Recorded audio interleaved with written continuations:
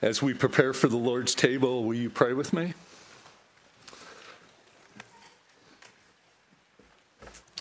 Lord, we come to you at this time to remember our Savior, to remember his sacrificial death, his resurrection, and his coming kingdom. Father, Lord, our desire is that you would receive the glory due you as we worship you in remembering your Son, our Savior. Lord, please be glorified, and I pray all this in the beautiful name of our Savior Jesus. Amen. Well, we'll be opening our Bibles this morning as we prepare for worship in taking the Lord's Supper. So if you have a Bible, grab it. If you need a Bible, raise your hand. Men will bring Bibles to you. If you don't own a Bible, please take this Bible with you as a gift from us to you. And with Bible in hand, would you open to Hebrews chapter 1? In our Savior Jesus' instruction regarding communion, Jesus instructs us to participate in communion as a remembrance of him. It's a remembrance of his physical incarnation, his sacrificial death, his resurrection, and his coming kingdom. The passage we're going to look at today has 7 descriptive statements about Jesus. One commentator details these statements as 7 praises. So in remembrance of our Savior Jesus, I want to highlight the 7 praises. Will you read with me Hebrews chapter 1, verses 1 through 3? God, after he spoke long ago to fathers in the prophets in many portions and in many ways, in these last days has spoken to us in his Son, whom he appointed heir of all things, through whom all he made the world. And he is the radiance of his glory and the exact representation of his nature, and upholds all things by the word of his power. When he had made purification of sins, he sat down at the right hand of the Majesty on high. As I said, I want to highlight these 7 praises that are found in verses 2 and 3. And the first praise is, Jesus is heir of all things. Jesus is the heir of creation, whom all things have been made. Also in verse 2, the second praise is through whom also he made the world.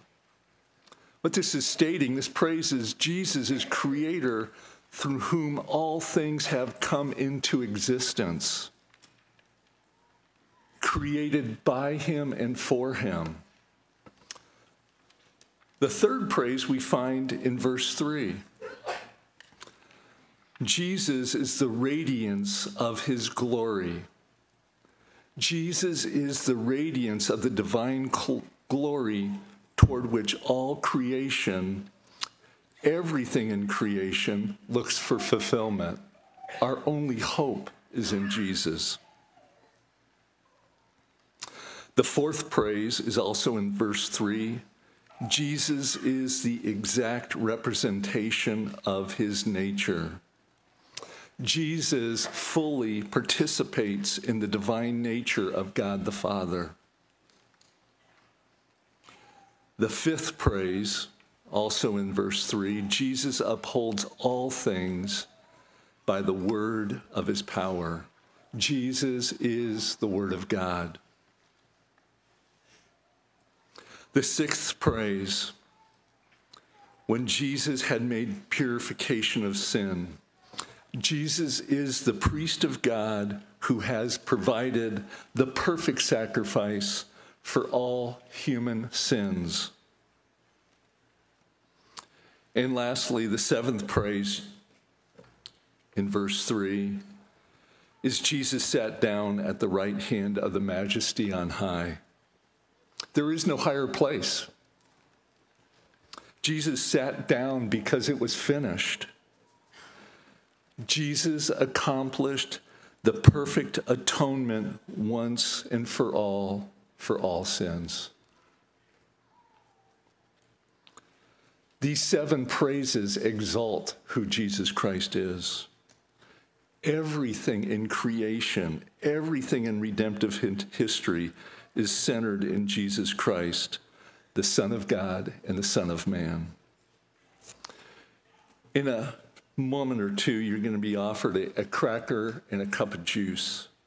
The cracker is a reminder of Jesus' body that he voluntarily gave up.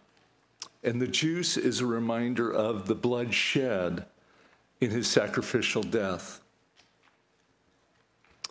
This comes with a warning, though. If you are here today and you claim not to be a Christian, we're glad you're here, but this part of the service is not for you. This is the time of the service that is for those who believe Jesus Christ, what he has accomplished, and what he has promised.